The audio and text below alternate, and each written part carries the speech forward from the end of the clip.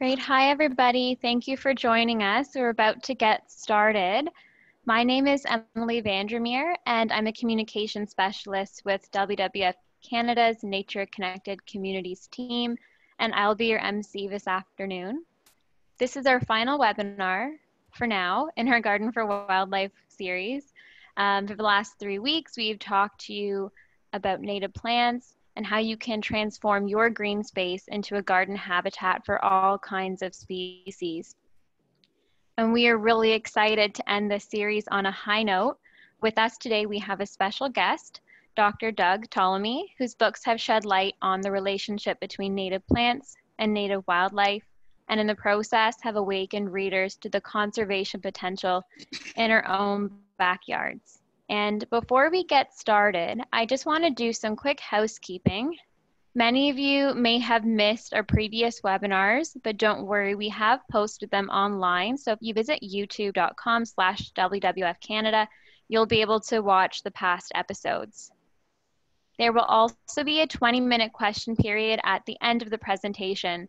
So please, we encourage you to type your questions into the Q&A box and we will do our best to answer them.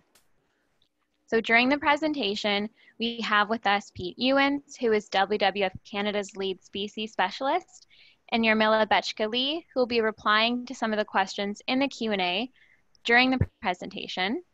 And then you may see us mark some of the questions as answer live, and this means we'll be flagging these questions for Doug to answer at the end of his presentation. So I am delighted to introduce you to Sarah Winterton, who will be kicking things off. Sarah has over 25 years of experience working in the environmental NGO sector and has been heading up our Nature Connected Communities program since 2014. Over to you, Sarah. Thank you, Emily. Hello, everyone, and thanks to so many people who have joined us today. As Emily mentioned, I'm Sarah Winterton, Director of the Nature Connected Communities program here at WWF, and it gives me great pleasure to introduce our special guest today, Doug Tallamy. I'm sure many of you on the call are familiar with Doug's work. Doug's a professor in the Department of Entomology and Wildlife Ecology at the University of Delaware, the author of 95 research publications, and has been teaching insect-related courses for 40 years. Doug's focus on the importance of native plants and their connection to native wildlife is long-standing, and he created a compelling call to action in his book, Bringing Nature Home: How Native Plants Sustain Wildlife in Our Gardens, which was published in 2007. And he received the 2008 Silver Medal from the Gardeners Writers Association for that book. He followed up with The Living Landscape, co-authored with Rick Dark in 2014. It was a practical how-to book about strategies to garden with native plants while still incorporating all the social and cultural uses of your yard. We connected with Doug's work when he gave the keynote talk at Carolinian Canada's annual Conservation Network meeting in fall 2016. We, that is WWF and Carolinian Canada, we're in the process of introducing people to our new program, In the Zone, Gardens That Help Native Species Thrive. So hearing Doug speak left no doubt that going forward to engage more and more people in planting native plants and creating wildlife habitat on their property is the right thing for two conservation organizations to do. Today, we're really excited to be hearing from Doug about his new book, Nature's Best Hope: A New Approach to Conservation That Starts in Your Yard, published back in pre-COVID-19 times, just 3 months ago in February by Timber Press. I think we can all appreciate a vision and a call to action these days that is founded on hope. Welcome, Doug. Over to you. Thank you, Sarah, very much. I do want to talk about Nature's Best Hope today, but before I do that, I want to return to last fall. I don't know about you folks in Canada, but up and down the east coast of the US, all the way to the Mississippi, all the red oaks got together and decided they would produce acorns in a single year, and that is called a mast year. And they did. They produced a lot of acorns, as you can see here. Well, if you're easily entertained like I am, maybe you picked up one of those acorns and just stared at it. And if you stared long enough, you might see a little blemish occur on one side, and then all of a sudden it moves, and it's very obvious that something is crawling out of the acorn. And it crawls and it pushes and it wiggles. It's an insect larva. It's hard to imagine that it came out of that little hole. When it falls to the ground, very dangerous time, because this thing is full of protein, full of fat. Lots of things want to eat that larva. So it's got to get beneath the ground as fast as possible. And it does. It wiggles and squirms again. And about 30 seconds, it is down underneath the ground, where it will form a little chamber, turn into a pupa, and then it will stay there for 2 years. After 2 years, it comes out, and it is an acorn weevil. Now, a lot of people think that a weevil has a big nose, but this is not a nose. It's an extension of the head capsule. And at the end of that extension is where the mouth parts are. And they actually chew a hole down into the center of the acorn. This is a female. She turns around, lays an egg in that hole, and the larva hatches. And that's how the larva gets down into the center of the acorn, where it develops in relative safety. Now, you might wonder why they spend 2 years underground. Well, it takes red acorns 2 years to develop. So there's no point in coming out before you have a new crop of acorns. But that leaves a little hole in your acorn. And nature abhors a vacuum, as you know. So there are things that have specialized on using the holes created by acorn weevils in acorns. And one of them is Temnothorax curvispinosus. There are a couple of species of Temnothorax ants that make their house inside of acorn weevil holes. When they discover a new hole, they get very excited. They recruit the entire colony, carry in the larvae. They'll carry in everything, the queen, the eggs, and within a few hours, they have moved entirely into their brand new acorn. Now, they set up a guard here who keeps anybody who doesn't belong out, and they will live happily in that acorn until it dissolves, which is about 2 years. Well, my wife at this point says, what is your point? What does this have to do with your talk? My point is that this is a specialized interaction, and nature is built from millions of such specialized interactions. This one occurs in my yard. I bet it occurs in your yards as well. As I said, nature is primarily comprised of specialized interactions. You won't have pileated woodpeckers breeding in your yard, for example, unless you have lots of carpenter ants available, because that's the only thing they feed their young. And you won't have carpenter ants unless you have the big trees to make those carpenter ants. You won't have 13 species of native bees unless you have the pollen of sunflowers, primarily those perennial sunflowers, because that's the only pollen that these bees will be able to reproduce on. You won't have platycodous tree hoppers unless you have oaks, and on and on and on. So nature is a series of specialized relationships, but today these relationships and nature itself is on the ropes. And it's on the ropes because as a society, we have not listened to Teddy Roosevelt.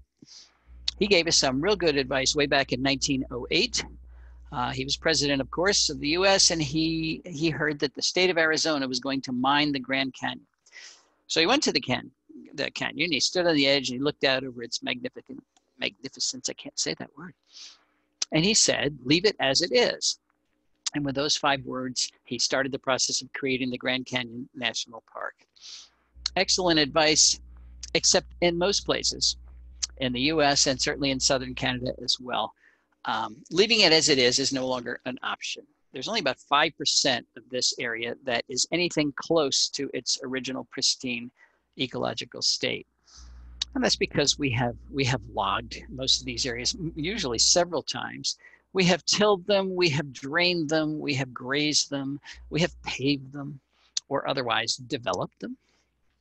We've straightened our rivers and dammed them, and you can spell that any way you want. We've polluted our skies and changed our climate for centuries to come. We have drained our aquifers. We have introduced more than 3,300 species of plants from other continents, which have now run amok and are changing the species composition of our natural areas by eliminating the native plants. And in short, we've carved up the natural world into tiny remnants of its former self, each of which is too small and too isolated in order to preserve the species that we need that run our ecosystems. And we've done all this because we thought our nest, the Earth, was so big we could foul it forever and there wouldn't be any consequences. But of course, we were wrong. And that's why we're having headlines like this these days. The insect apocalypse is here. What does it mean for the rest of life on Earth? Talking about global insect declines. This one came out just a few months ago. North America has lost 3 billion birds in the last 50 years. And let me remind you how big a number a billion is. A million seconds is 12 days. A billion seconds is 31.7 years. It's a lot of seconds. And a billion birds is a lot of birds. They're now gone. As a matter of fact, the UN predicts that within the next 20 years, we could lose 1 million species, and humans will suffer as a result. As a matter of fact, it is not an option to lose 1 million species. These are serious things, and we have to do something about it.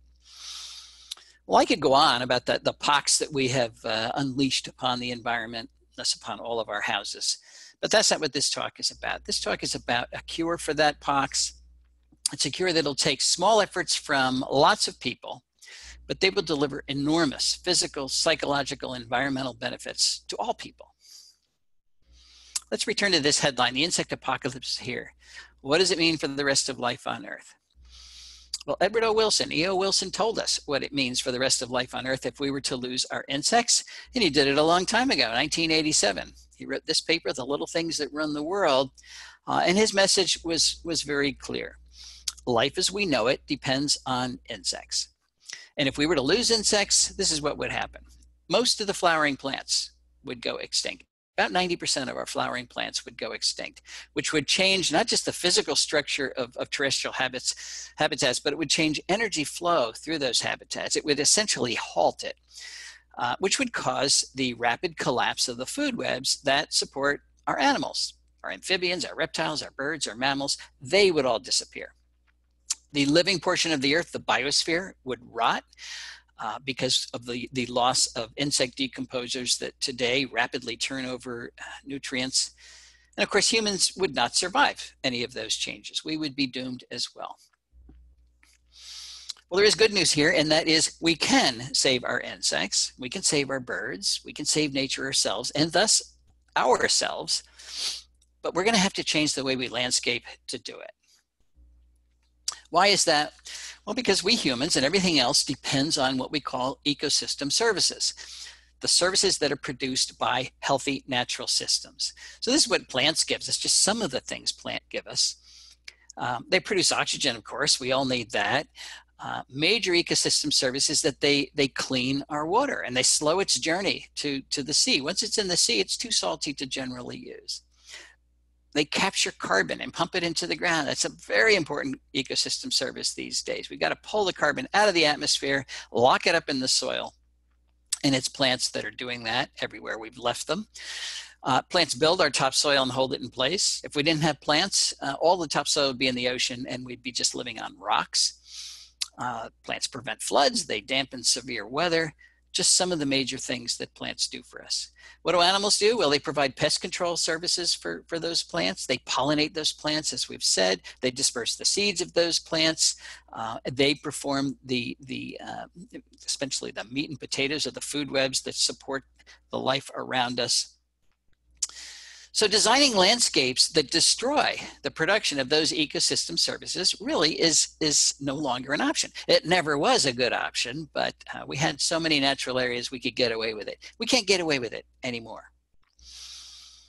And one of the first people to recognize that back in the early 1900s was Aldo Leopold, considered the father of modern conservation. He wrote the Sand County Almanac, still extremely popular book. And said lots of wonderful things. And this is one of the things he said. The oldest task in human history is to learn how to live on a piece of land without spoiling it. And we humans have been pretty bad at doing that. Typically, we would live on a piece of land, spoil it, and then move to another piece of land. And there were so few of us back then that we could, before we spoiled the new piece, the old piece would regenerate, and then we could move back and forth. That worked for many thousands of years. It doesn't work today because we've got 7.8 billion of us. There is no place to move to, no more unspoiled land. So Aldo had a dream. He called it a land ethic. We would develop as a culture a land ethic. He knew we had to use the Earth's resources. We had to farm, and we had to lumber our forests and graze and mine and hunt. We needed to do all those things, but we can do them without destroying local ecosystems. And if we learn how to do that, we would be expressing the land ethic that Aldo dreamt about. One thing he never talked about, though, and I've wondered about this, is he didn't talk about developing a land ethic where we actually lived. And I'm not sure why, but the notion that humans and nature cannot coexist was and is still so deeply embedded in our culture that maybe Aldo didn't even recognize it as an option. Well, one of my major points today is that living with nature is an option. And in fact, I'm going to argue it is now the only viable option left to us. So we need to get on with it. How are we going to do that? We need to find ways for nature to thrive in our human-dominated landscapes. We're not going to go anywhere. We just need to change the way we landscape. So how are we going to do that? Well, let's first try to talk about where we're going to do that. We cannot ignore private property. You in the Carolinian zone, 95% of the Carolinian zone is privately owned. So if we didn't do conservation on private property, you'd be working with 5% of the land, not nearly enough to succeed. But there are a lot of areas that we don't typically think of as targets for conservation. Here are some stats from the US. How about power and pipeline rights of ways? 21 million acres in rights of ways. Golf courses, 2 million acres. Airports, the Denver airport is twice the size of Manhattan. Then all the places we live, our rural residential and suburban areas, even our urban centers, exurbia, those are all targets. Roadsides. Down here in the US, we've got 4 million miles of paved roads. Each of those roads have 2 sides. That's 17 million acres right there. Railroad rights of ways. If you add up all of those areas, and there's many more too, that equals 599 million acres. How big is 599 million acres? Well, it's bigger than Vermont, plus New Jersey, plus Maine, plus Virginia, plus New York, Georgia, Florida, Oklahoma, Montana, California, even adding Texas on there. You add up all those states, 599 million acres. So not having a place to practice conservation is not our issue. We've got plenty of places we can do it. So what we need to do is we've got to rebuild nature where we've destroyed it.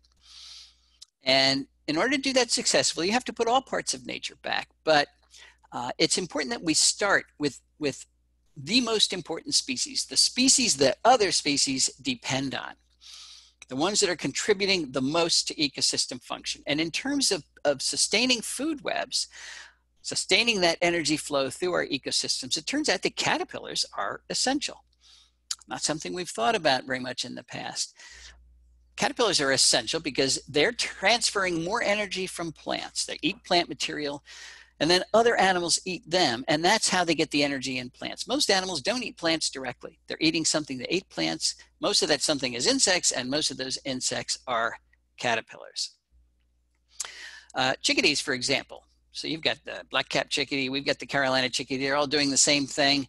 They rear their young on insects, eat seeds during the winter, but they rear their young on insects. And if they're in a healthy environment, they will feed them exclusively on caterpillars. And our research has shown that most birds are rearing their young on insects, and most of those insects are caterpillars. And here's a little bit of data to support that. This is a citizen science project that one of my PhD students, Ashley Kennedy, recently completed. You're looking at the nestling diets of 20 families of birds. What she did was have people who took pictures of birds send in pictures during the nesting season of birds carrying food to the nest. She then identified what that food was. The green bars in each of these little plots here represent the percentage of the diet, the nestling diet, that is caterpillars. And in 16 of the 20 bird families, caterpillars are dominating the nestling diet. 16 of the 20 bird families. Think what would happen if we lost caterpillars out of our landscapes. Well, what is special about caterpillars? There are other insects out there. Why are we focusing on caterpillars? Well, it turns out there are a lot of things that are special about caterpillars. One of them is that compared to many other insects, they are soft. I like to think of this caterpillar as a sausage with a very thin wrapper.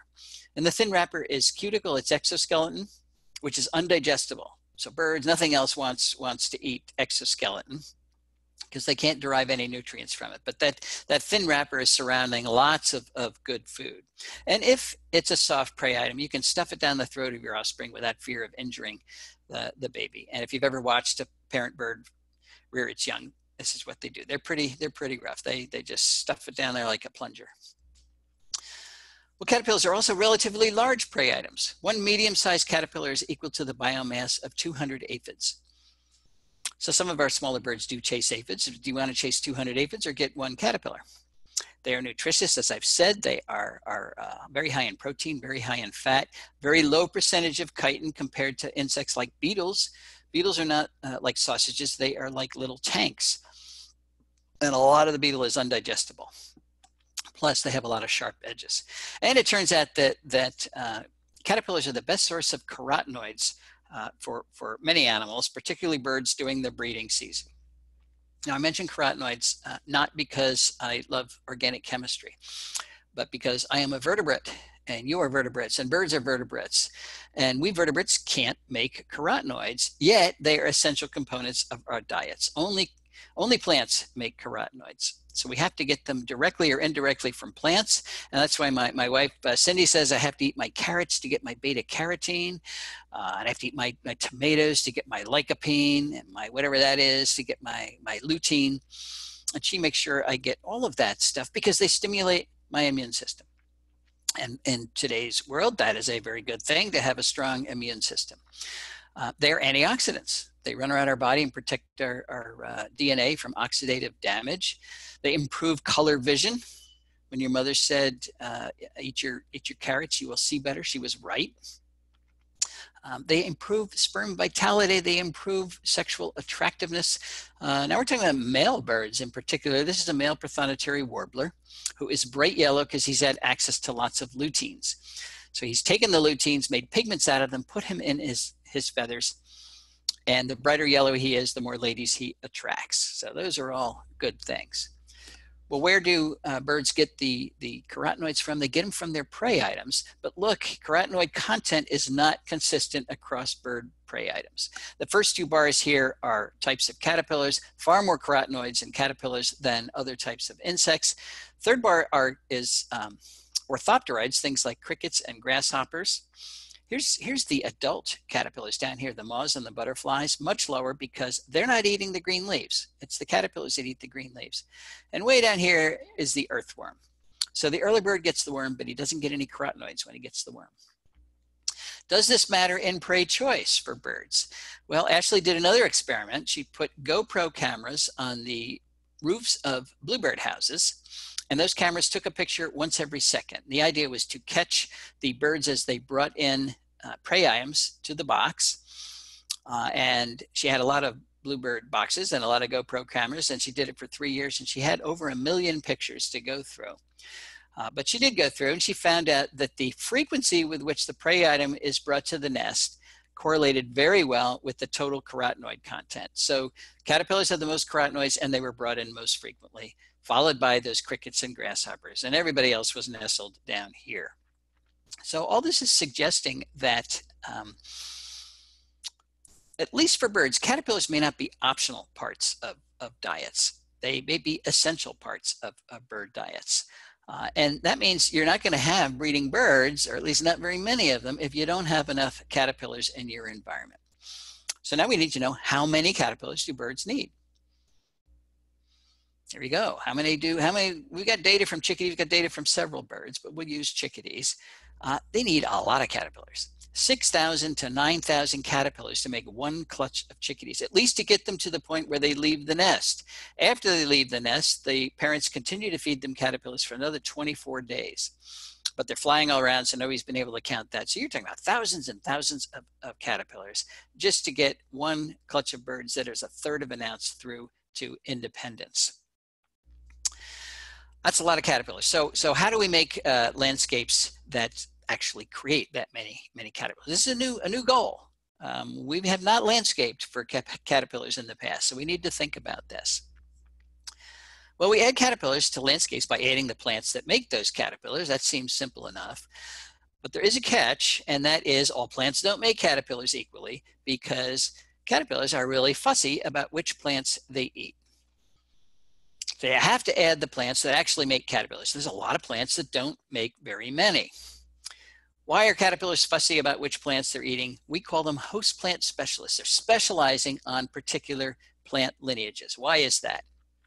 Well, because plants don't want to be eaten.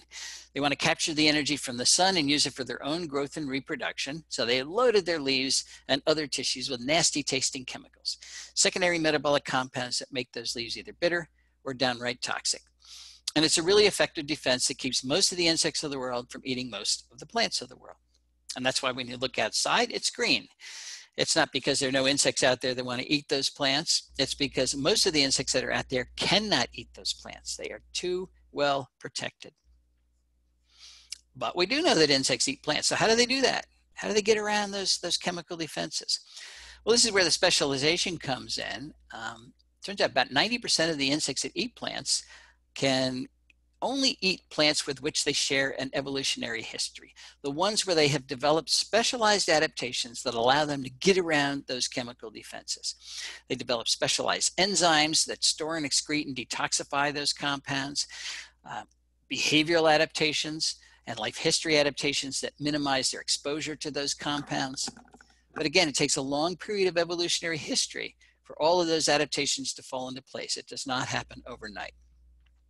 What I'm trying to say here is plant choice matters. The plants that we choose to put in our landscapes are going to make all the difference in terms of whether or not we have viable food webs in those landscapes. And I'm going to give you some examples of how this works. I'm going to start with our house right here.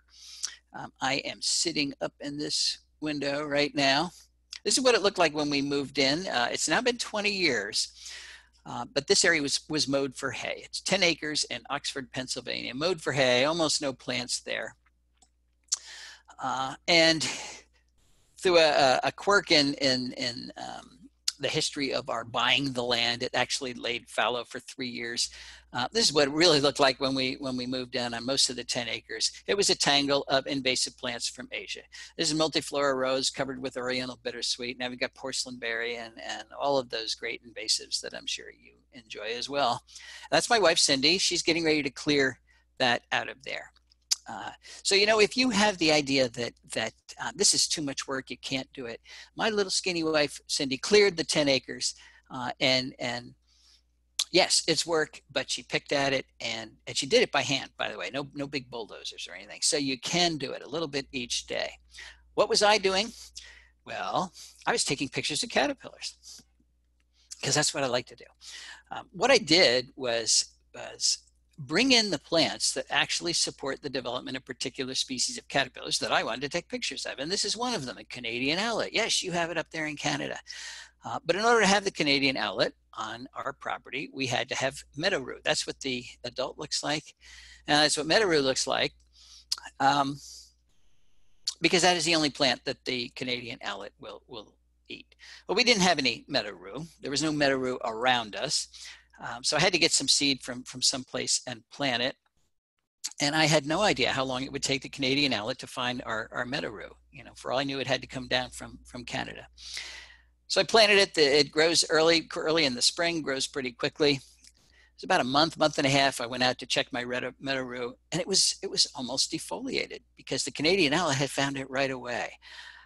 And that was a rapid success. And now I have a thriving population of Canadian owlets and meadow rue. I checked my meadow rue just last week, and there was a caterpillar on it. So that worked really well. I also tried to do the same thing with the goldenrod stowaway. This is a misnomer. This beautiful moth has nothing to do with goldenrod. It is actually a specialist on this plant, Bidens aristosa. Some people call it ditch daisy, likes wet areas. So there was a population of Bidens aristosa about 14 miles away, and I went and got some seed, planted them at our house. Took a year for that moth to find our plants, but they did. I wanted hackberry emperor because it's a butterfly that ought to be here, but we didn't have any hackberry. That's what it looks like. So I planted hackberry. I planted 6 or 7 small trees of hackberry. And now we have hackberry emperor. Even though it's been really cold this spring, I went out and checked our brand new leaves, and here's a hackberry emperor caterpillar on it right away, or already this spring. I did not plant goldenrod. It came in on its own, but many of the things that specialize on goldenrod came with it, like the brown-hooded owlet, beautiful caterpillar, the Arcidra flower moth, the goldenrod leaf miner, the goldenrod gall moth. Now this is what I'm waiting for, the goldenrod flower moth. This is one of the little Shinia moths. It's a specialist on goldenrod, but it's very, very localized. And after 20 years, I'm still waiting. So this is anticipation. It's like waiting for the ketchup to come out of the bottle. One of these days, I'm going to get the goldenrod flower moth and its beautiful larvae. We also got this is the tephritid fly that forms the goldenrod gall. So if you've ever wondered what that swelling was on your goldenrod stems in the wintertime, you cut that open, there's a nice juicy larva in there. And that turns out to be a really important component of bird food webs in the winter times. Things like chickadees and downy woodpeckers know what's in there, and they peck it open until they get that larva. And that can make the difference between them making it through a really cold night or not making it. So don't cut down your goldenrod in the fall. Let it stand all winter. I planted Virginia creeper. A lot of people say, Virginia creeper. I think it's a beautiful plant. It's a wonderful vine. It supports lots of wonderful caterpillars, like the Pandora Sphinx. That's why I planted it. I wanted to attract this moth. Took about a year, but it came, and I got the beautiful adult as well. But I also got things I wasn't targeting, like the lettered sphinx, like the hog sphinx. Now this is one I was waiting for, more anticipation, until 2 nights ago, when I went out and Abbott Sphinx had finally come to our property. So no more waiting for Abbott Sphinx. It's there on Virginia creeper. Zebra swallowtail. I wanted zebra swallowtail because I think it's the prettiest of our swallowtails. It's a specialist on pawpaw. That's what the caterpillar looks like. Planted pawpaw. We waited 9 years because the nearest population was 26 miles away. But they came. We now have our zebra swallowtails. But in the meantime, we got the pawpaw sphinx. We got other things that specialize on pawpaw. I didn't even know there was a pawpaw sphinx. And we got lots of pawpaws. And I plant a lot of oaks. Now this is the Bedford oak in Bedford, New York. People argue about whether it's 400 years old or 500 years old. You do not need a 400 or 500-year-old tree in order to support a lot of life. I planted oaks, most of them from acorns, and very quickly I got creatures like this. This is a solitary oak leaf miner, juvenile's dusky wing, the yellow-shouldered slug caterpillar, the orange-headed Upicalema, the red-washed caterpillar, the yellow-vested moth, the orange-tufted Oneida, the spiny oak caterpillar, the two-spotted oak punky, the variable oak leaf caterpillar, the red-humped oakworm, the orange-humped oakworm, the pink-striped oakworm, the delightful dagger moth, the pleasant dagger moth, the lesser oak dagger moth, the greater oak dagger moth, the streaked dagger moth, the afflicted dagger moth, the crown buccolatrix, the white blotch heterocampa, the oblique heterocampa, the red-line panapoda, the laugher, and literally hundreds more have come to my oaks. And if you're wondering how young the oak can be when it starts to support the food webs, here's a first-year seedling just popping up through the leaves. And here's a caterpillar standing on the ground eating that oak leaf. So your oaks will contribute to your food webs immediately. So here's a picture of our house. I'm still in that window up there, but that's what it looks like today from the same perspective I took the other picture. I do have a little lawn there, very traditional, but we have all of those moths because we put the plants that support those species into our yard. And I'm counting those species. I'm up to, there's an old figure. I'm actually up to 947 species of moths. It'll probably top out somewhere around 1,000, but every time I go out and collect, I get something new.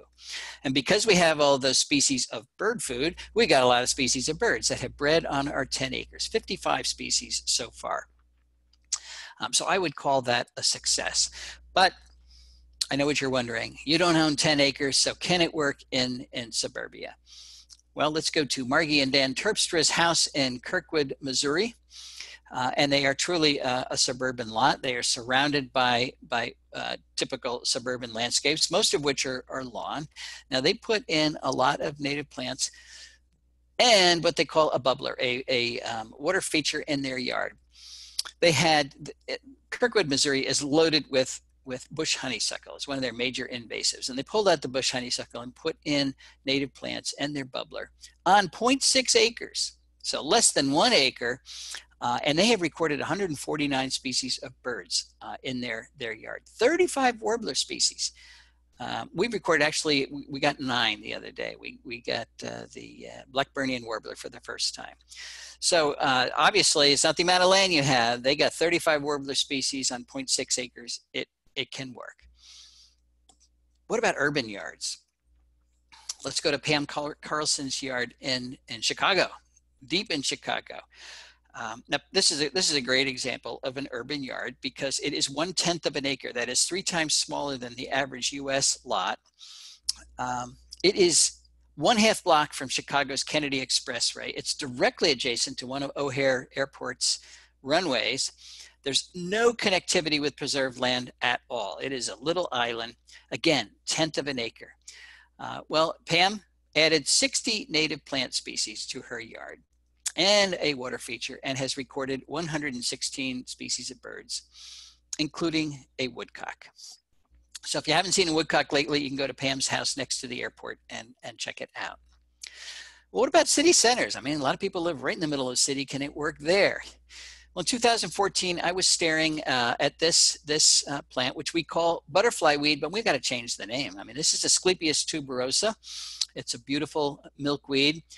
When you call it a weed, that gives everybody cultural permission to kill it because everybody knows weeds are bad. So let's change the name. This is going to be Monarch's Delight.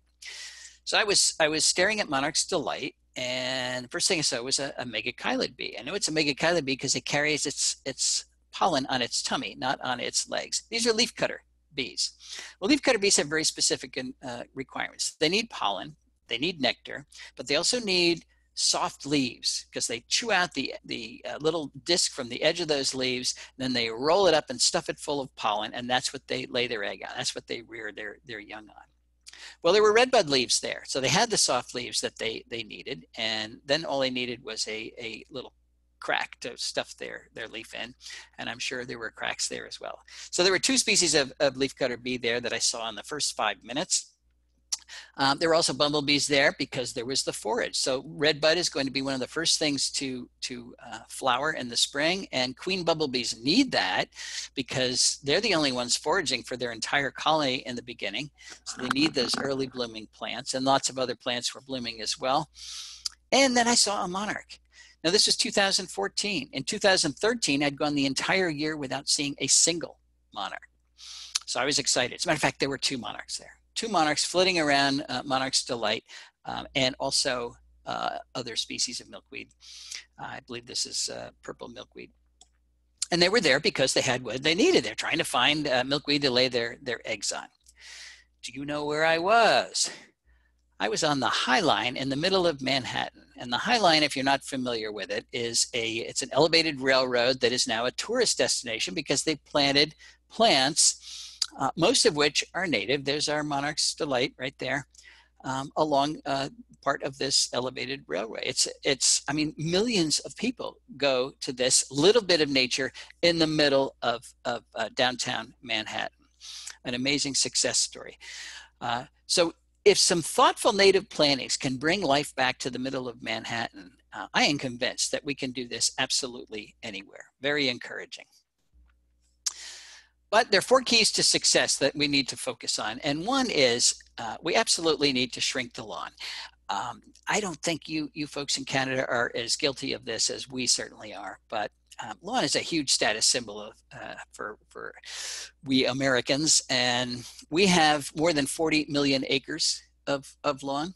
It's a dead zone. It's a dead zone. So we need, and by the way, 40 million acres is the size of New England. We need to shrink the area of lawn. We can still have nice lawns, but we've got to have less of them.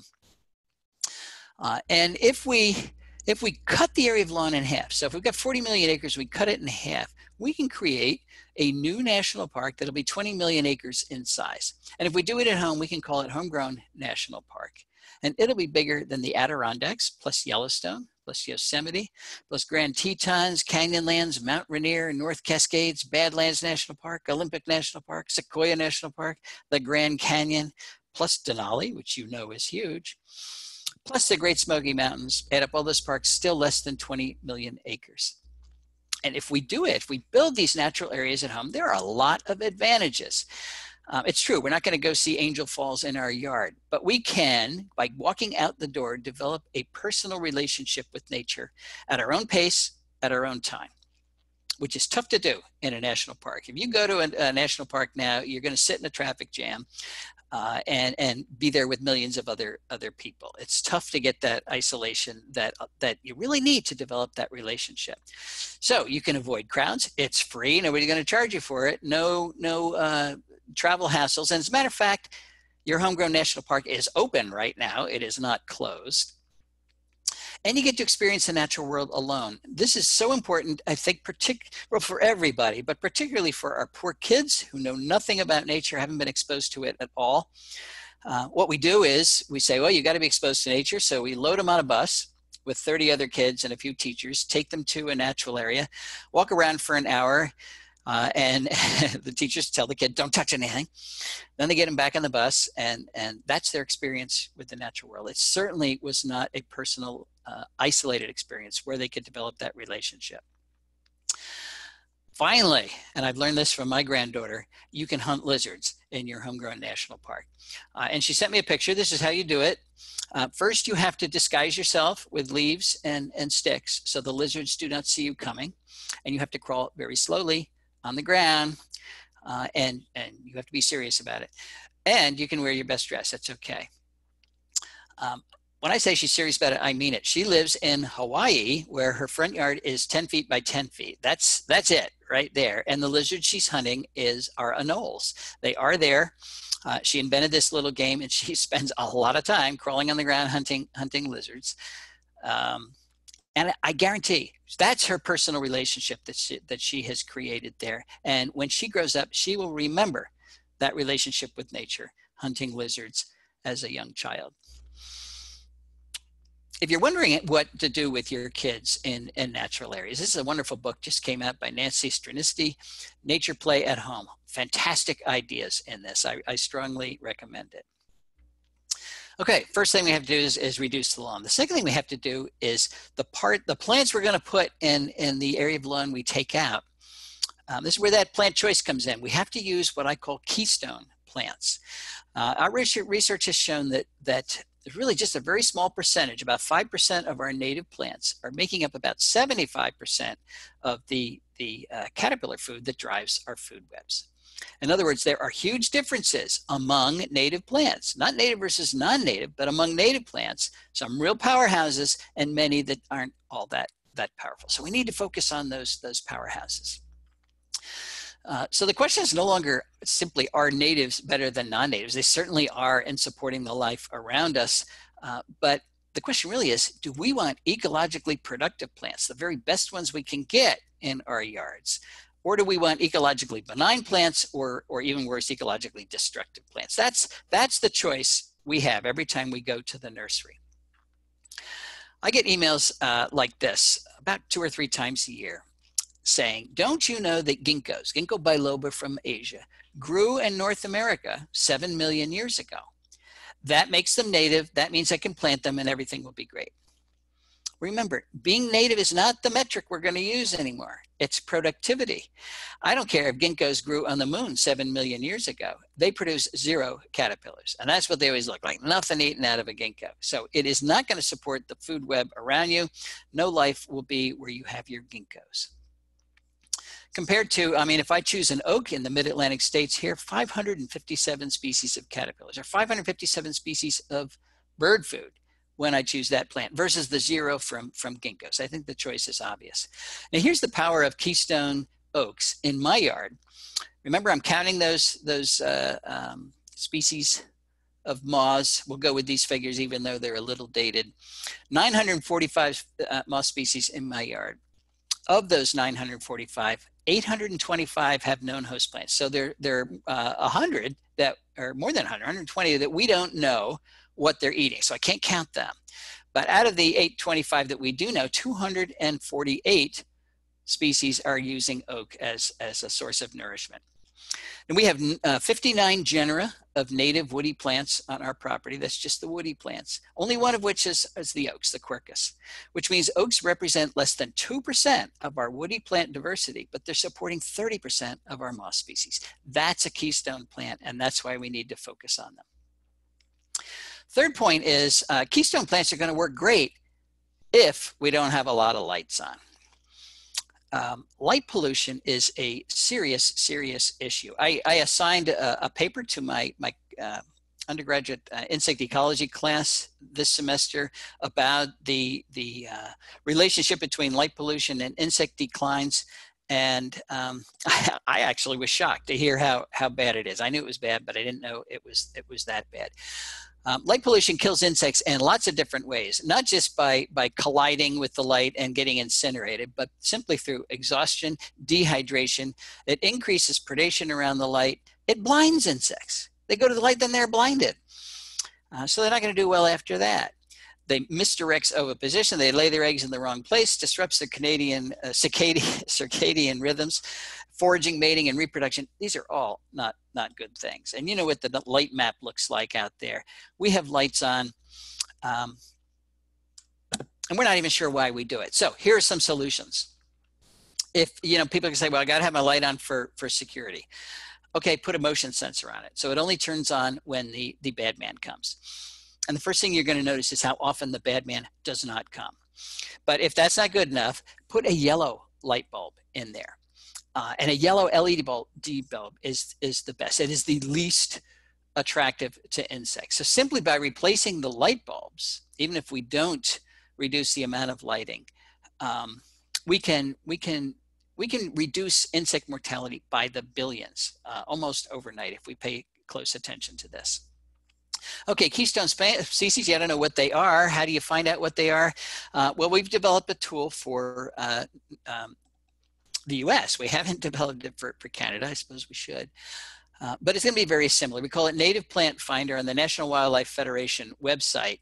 And what you do is you put in the zip code of the county where you live, and it will bring up the top ranked plants for your county. So you in the zone should put in, just look directly south of you and put in the zip code of the nearest US county directly south of you, and the plant list that comes up is going to be very similar to what you want where you're living in Canada. And this is the typical plant list. We've got oaks and cherries and willows and birches. Notice I'm saying native oaks, native cherries, native willows. You can get non-native oaks. You can get non-native, all those flowering cherries, they're from China. You can get non-native, weeping willow is from Babylonia. All those non-native birches. Stick with the natives. When you use the non-natives, you reduce insect use by 68%. We've done that experiment. You also get a list of the keystone herbaceous plants. Goldenrod's always ranked way up there. 110 species of caterpillars on goldenrod. Asters, particularly the fall asters, very powerful. Sunflowers, various solanum, and on and on. So you get an entire list for where you live. And the old excuse of we don't know what to plant doesn't apply anymore. We do know what to plant. We also know what to plant, what not to plant. Stay away from the non-natives as much as you can. Okay, another thing we have to do is allow caterpillars to complete their development. This is something we're just starting to think about. Now, I live in Chester County, Pennsylvania, and there are 511 species of caterpillars that develop on oaks in Chester County, Pennsylvania. A few of them complete their life cycle on the tree, like the Polyphemus moth. It eats the leaves, then it spins a cocoon, hangs from the branch, then it emerges as an adult, and then it does it all over again. So everything happens on the tree, and I wish all the insects did that. But most don't. 480 species, about 94%, drop from the tree, and they pupate in the soil. So the soil has to be loose enough for them to crawl down as a caterpillar, and they form a little chamber and pupate, or they spin a cocoon in the leaf litter under the tree. And you see where I'm going here. We don't have leaf litter, and we don't have loose soil under our trees. We mow it, we compact it. It's no man's land for any caterpillar dropping out of these trees, which means this is an ecological trap. We're calling in the adult moths to lay their eggs, the caterpillars develop, and they fall down and die. And we're doing that almost everywhere. So if you're wondering why insects are declining, another major reason. And of course, the cement landscape is even a less viable option for caterpillars. So I'm not trying to discourage the use of trees in cities, not at all. But I would love to reduce the amount of cement in cities. This is just landscaping laziness, and it destroys our watersheds. This is what we typically do. We have a tree and then it's surrounded by lawn. I was hoping to measure this summer, maybe we still can, the survivorship of caterpillars in a situation like this, but I guarantee it's going to be higher in a situation like this, where you have your tree and then a layered landscape. You've got your native azaleas and your ferns and your ground covers. This is where you can do your fancy spring ephemeral gardening, because it's a very safe place for caterpillars to pupate in or spin their cocoon. It's not compacted soil. You're not mowing it. You're not stepping on it. Or it could be one of the many ground covers that we could have around our trees, like wild ginger or May apples, and of course many others.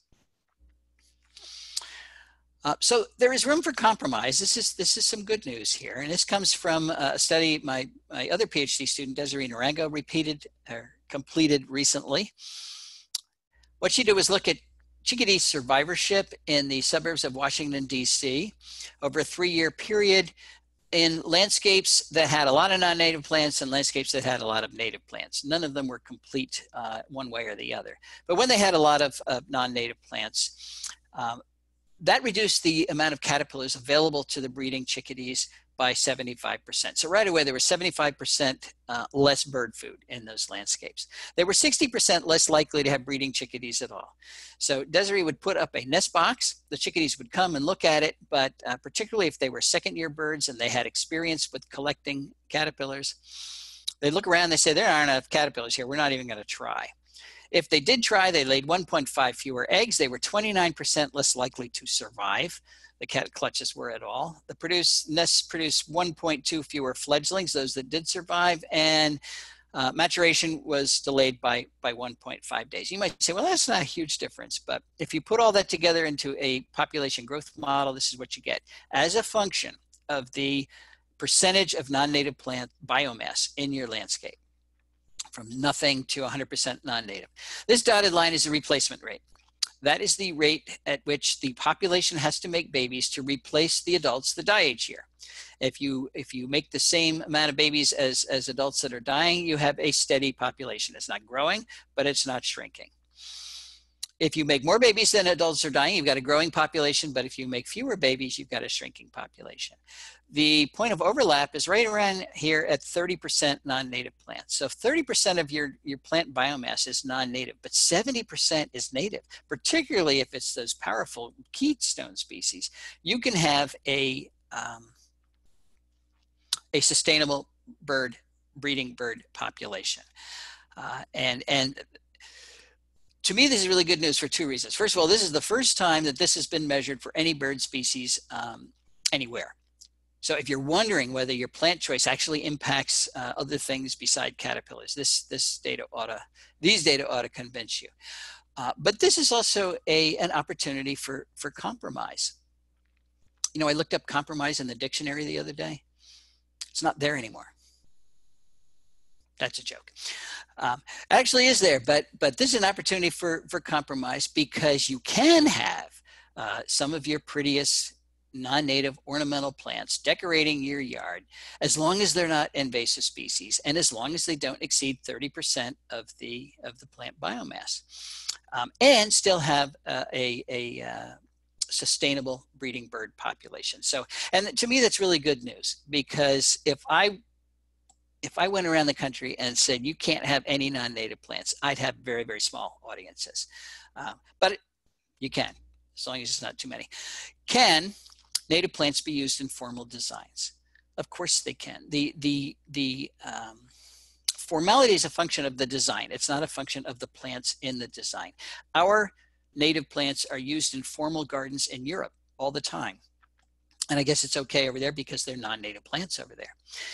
I got this picture from someone. I'm terrible at keeping track of who sends me pictures, but he's the land manager for this small replica of the Gardens of Versailles. And what he's doing is he's sneaking in native plants without telling anybody. Here's Joe Pye weed over here, call it a weed again.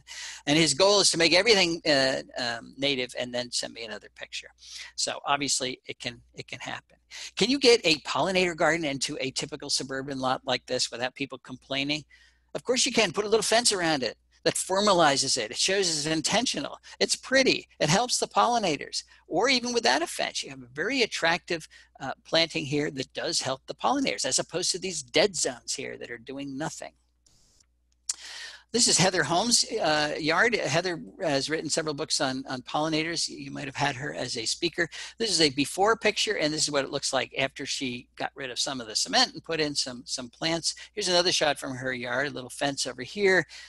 Now she's shrunken the area that's in lawn and put in a nice little hedgerow of native plants. So you can do it. Can municipalities help us live with nature? Of course they can. Of course they can. I'm not sure what you're doing up there in Canada, but they're starting to do some positive things down here in the US. So for example, Minnesota has a cost sharing program.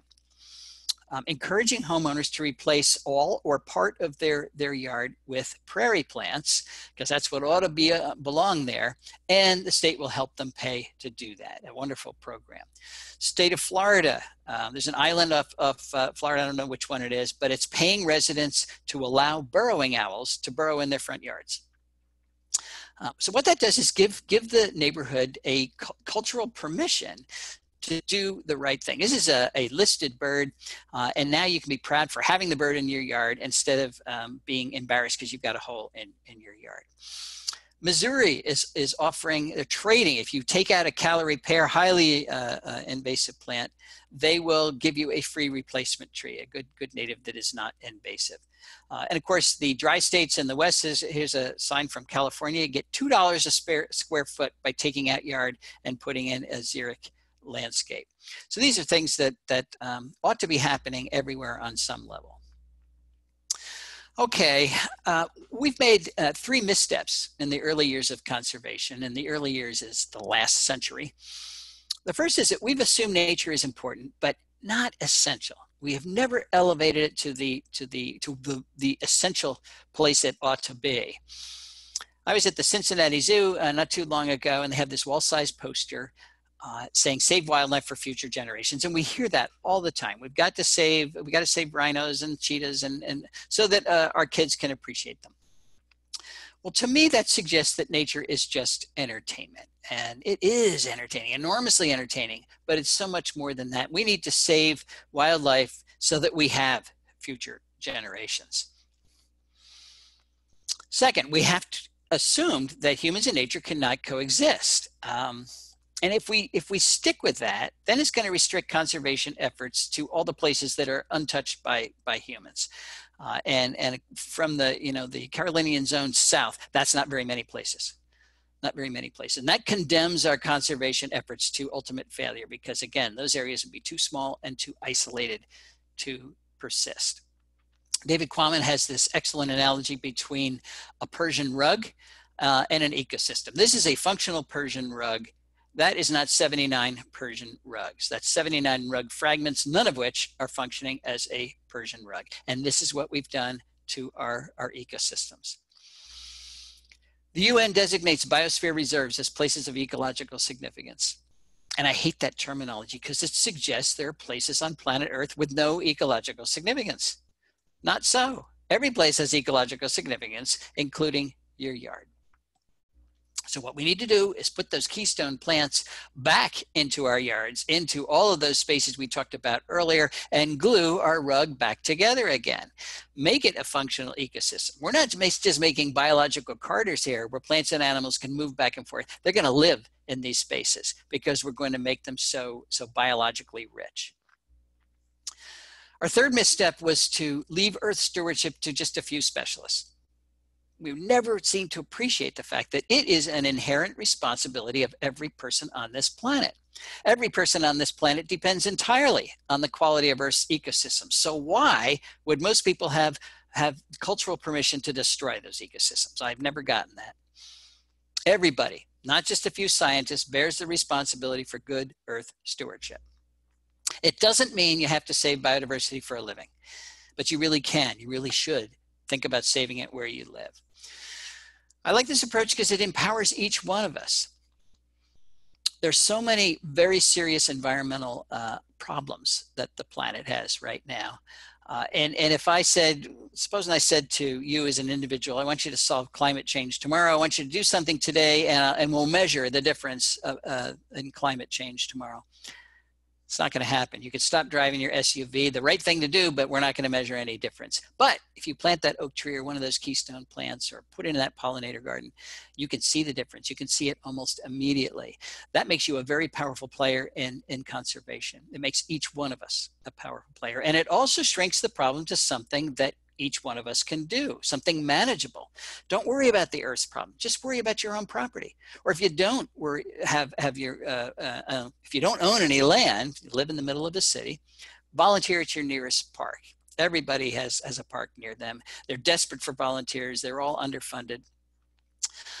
And do those simple things we talked about. Shrink the lawn, put in the keystone plants, turn off the lights, put in a pollinator garden. We didn't spend any time talking about that, but you know we need to do that. Get rid of the invasive plants, and that's it. Then you're done. You can maintain that. You've done some wonderful things. So as property owners or as volunteers, each one of us has the power, and we certainly have the responsibility to fix dead landscapes like this. Whether or not we do so is going to determine nature's fate, and of course our own fate in the future. All I'm saying here is what my grandchildren are saying to you. You are nature's best hope. Thanks very much.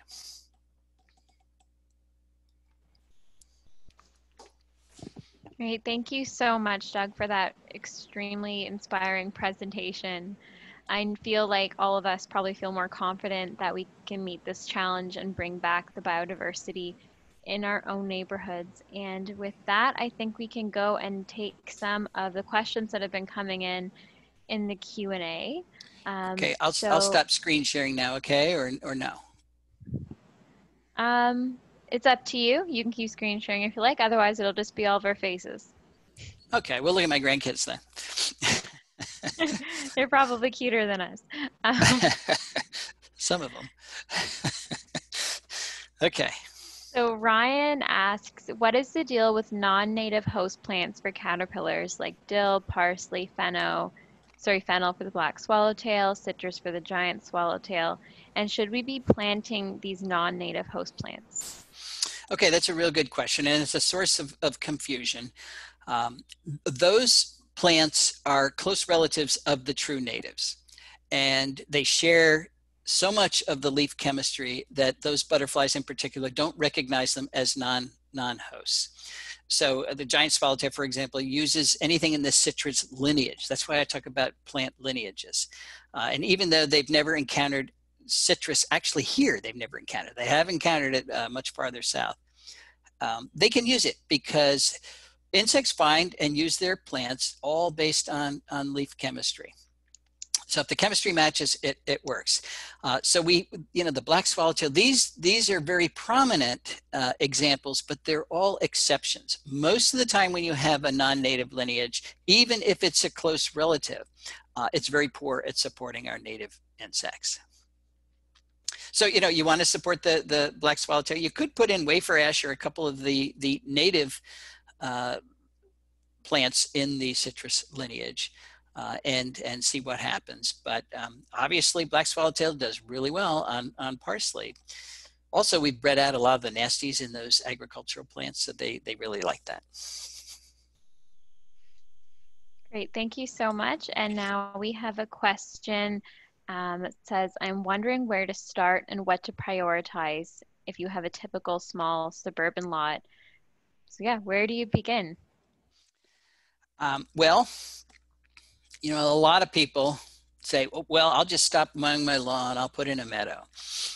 Putting in a meadow is actually one of the hardest things that you can do. And it's also the most culturally challenging because in the wintertime, it looks like a bunch of weeds and they moved out and you'll get cited and everybody hates you. I wouldn't start with a meadow unless you have the space to do it. I would simply plant a tree. And I would argue that almost everybody has the space for a tree, even in very small yards.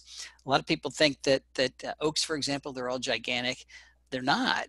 Things like a dwarf chestnut oak, it'll produce acorns at 5 feet tall. So there are small representatives of a lot of the trees. Or if you really have a tiny, tiny lot, put in one of the very powerful shrubs, like one of the native viburnums.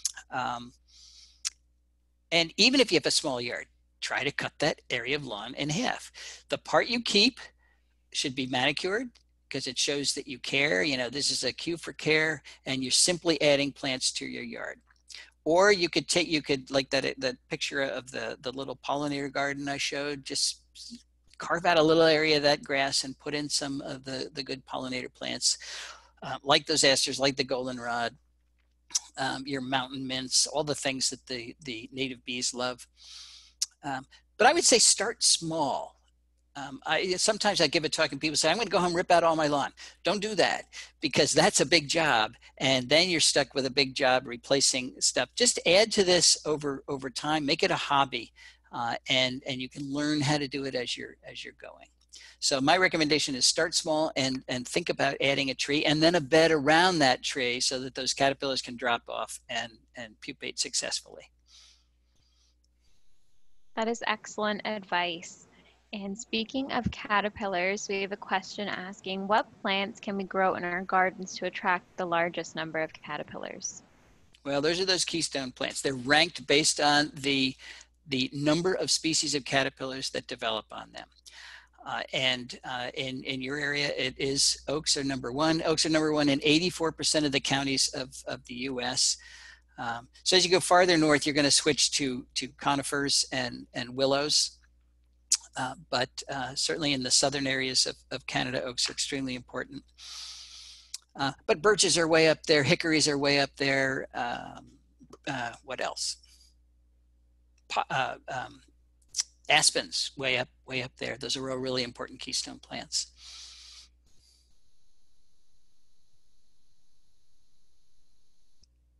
Okay, just looking through the questions here. So I have a question also about nativars, that they've heard they're not nearly as positive in the home environment as true native plants. However, they find it's hard to find native plant seedlings, while nativars are far more common at greenhouses. How do I weigh that exchange between a nativar accessibility against not being as powerful for insects and plants? Yeah, that's the most common question I get, and you're absolutely right. When you go to a nursery, you say, I want a native plant, it almost always would be, it's actually a cultivar.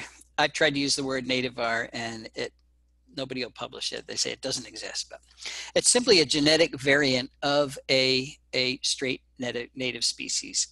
Now, a lot of these cultivars are found in nature, and somebody says, oh, this one has particularly red leaves in the fall. I'm going to name it. I'm going to call it Acer rubrum October Glory, when actually it's nature that produced that cultivar. But others are selected for, particularly when you're talking about flowers. They enhance the petal size or change the color. They make a echinacea look like a zinnia. And they're doing that because the nursery industry is still convinced that we buy plants only for aesthetics. We think plants are, we think they're decorations. We don't care about function, so we have to look for something that looks different every year. So we did a study. We looked at 6 cultivar traits that had to do with the plant, not the flower itself.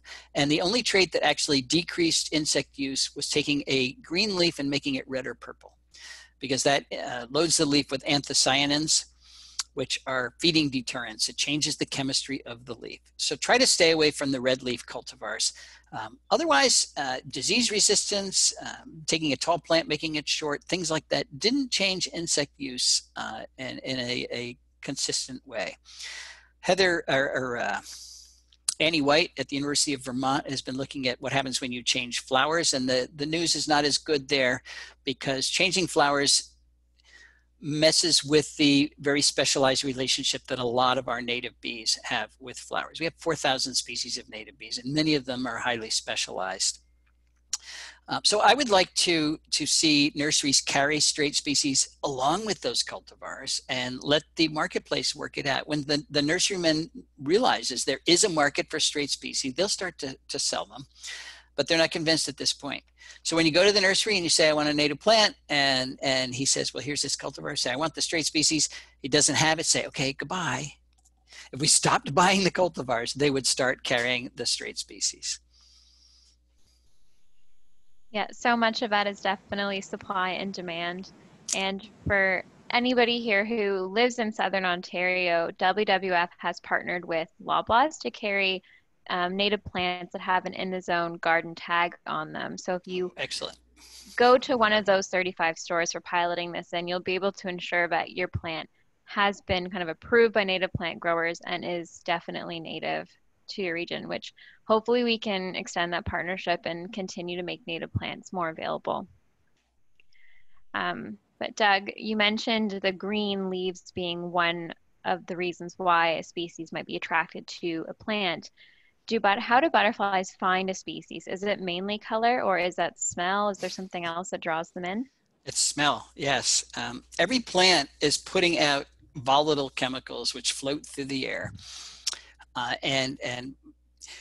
Well, particularly moths that are flying at night, that's almost entirely smell. Butterflies do use their eyes, and it's hard to tell which they're using more of, but they will zero in on a plant, they land on it, and they actually have chemical sensors on their feet, so they can smell the plant through their feet, and it tells them, is this the right plant with the right chemistry or not?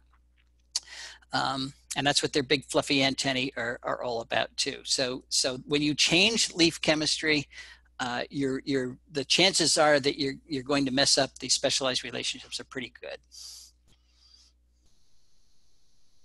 Okay, thank you. And we have a question from Pete who would like to know, how do you truly influence landscapers, because they're, managing such a huge bulk of the landscape, essentially? Right. Big challenge. I mean, what we're trying to do is change culture. We all know that changing culture is hard. It changes slowly. But I do get invited to landscape design conferences, to the ASLA, the American Association for Landscape Architects, to trade shows, or at least I used to. If we ever get past this virus, we can start doing that again. So I have talked to a lot of people, and the encouraging thing is there's a lot of interest. There's a lot of interest. In the beginning, I remember one guy sitting in the audience with his arms full and said, "You're trying to put us out of business." And I wasn't clever enough to think of a reply right then, but driving home, I said, well, wait a minute, we've got 129 million homes in the US. If everybody re-landscaped, it's not going to put nurserymen out of business. It's a huge business opportunity, and people are starting to see that. They just want to sell plants. They want to landscape with them.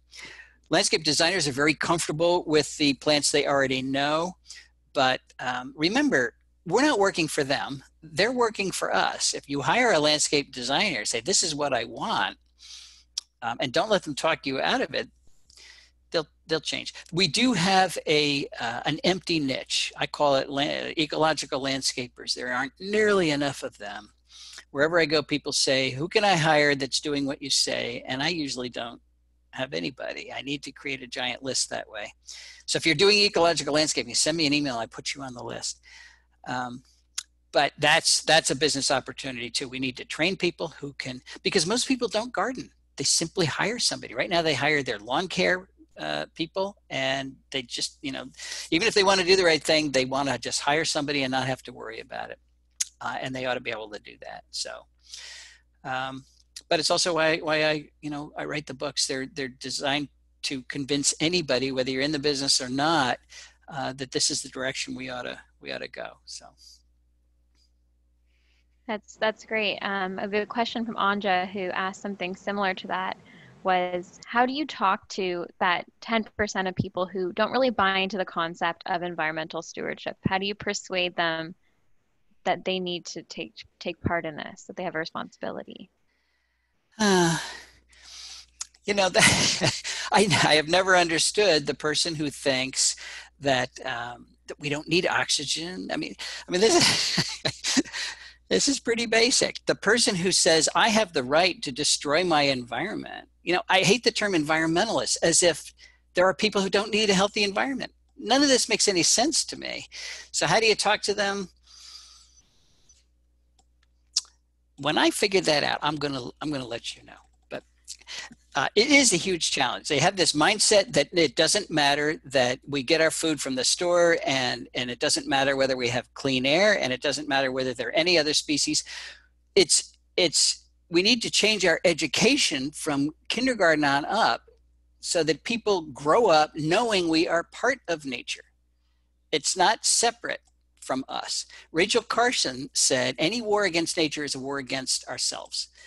So that says it perfectly. If you want to war against yourself, okay. And why you want to do that, I don't know. But I think it's just ignorance, really, that lets that person say that. That's a very poor answer. I'm sorry, but if anybody has a good answer to that, tell me what it is. It's definitely a difficult thing to do. Shifting more to some plant-based questions. And this one, Pete, I know you're on, feel free to jump in as well. How worrisome is in the future is the sudden oak death that's happening in the Carolinian zone? It's very worrisome. That's our top ranked keystone species. We cannot lose our oaks. We couldn't afford to lose the chestnut, but we killed it by bringing in a disease from Asia. These are serious problems. So, we got the emerald ash borer killing all the ashes. I'm hoping that there is resistance for each one of these. And we need to use all the tools we have in our toolbox to get resistance into the population, to save those few trees that are resistant. We have oak leaf scorch down where I am, and it's gotten into several of my red oak trees. But I see definite differences. There's some trees that have shrugged it off. A few have died, but most are not dying. And I think, like the dogwood anthracnose, that really hammered dogwoods about 20 years ago. But a lot of them pulled through, and now the ones that are out there are resistant. So I'm hoping that we can load the landscape with resistant plants and get past these diseases. But of course, the real key is stop bringing them in from someplace else, and good luck with that. So. Mm-hmm. Definitely. And we have a few questions of people wanting to know, what are some other keystone species that say are smaller but aren't trees that people can start with? Yeah. Again, that changes as you move around the country. So you do have a number of smaller viburnums up there in southern Canada. So that's an important one. About 118 species of caterpillars on those.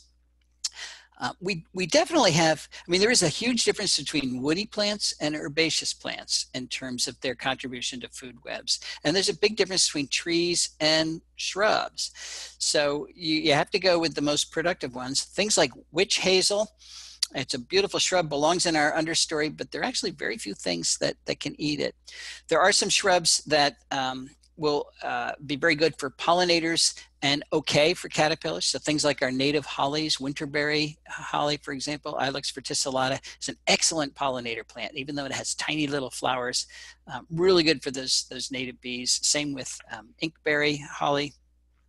Same with American holly.